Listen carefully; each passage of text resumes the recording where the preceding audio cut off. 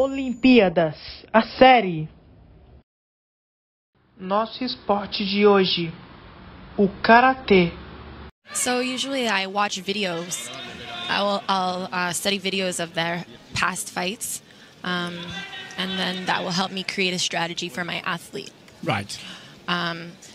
The athlete Gong Li, she used to be in minus 68, and she started with Taekwondo actually, and then she transferred over into Karatê, and she has phenomenal kicks and a very aggressive way of fighting.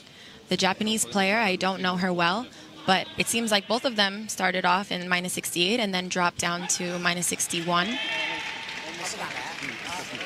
I know the Chinese athlete is incredible and very interesting to watch. Indeed, she has a very fast front hand, and as you say, she's got great ability with kicks. So they both received now a passivity warning.